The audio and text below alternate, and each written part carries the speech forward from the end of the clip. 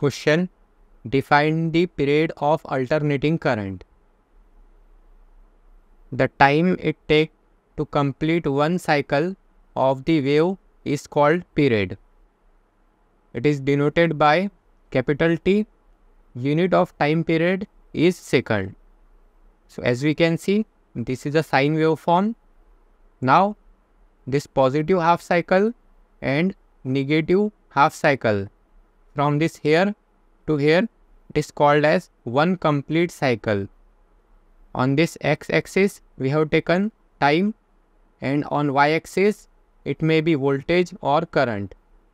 So how much time it takes to complete one cycle, it is called as time period, and it is denoted by capital T. And the unit of time period is second.